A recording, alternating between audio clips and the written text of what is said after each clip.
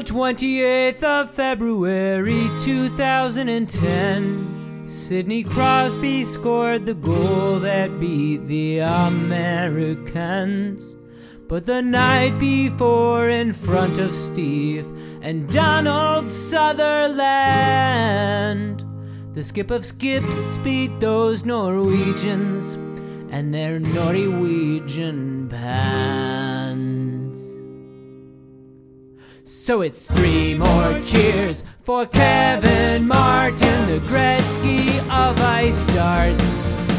Yes, it's 4 more briars for Kevin Martin, the old bear of the rock. Now if Kevin went to Hollywood, who'd bother our good lad, lest they thought he was J.K. Simmons, the guy who played Juno's dad. But in Edmonton and Calgary, they sing a different tune. When the old bear's walking down the street, children cheer and ladies swoon.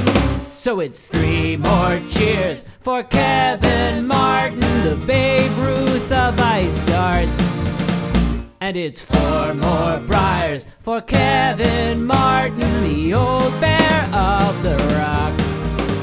Now a humble man is Kevin, he keeps his shiny head at Kevin's Rocks and Rackets in Northwest Edmonton. Though he's won $2 million by launching rocks on ice, he'll get you started with your own set for a fair and honest price. So it's 3 more cheers for Kevin Martin, the Babe Ruth of ice darts. And it's 4 more briars for Kevin Martin, the old bear of the rock. Now we can't forget his teammates, those champions of the world. Mark Kennedy minced opponents, Johnny Moe was fit to curl, and he lit a fire in our hearts that Hebert stoked with coal. Those men swept us off our feet when they took home the gold.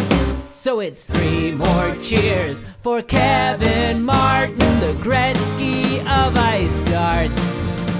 And it's 4 more briars for Kevin Martin, the old bear of the rock.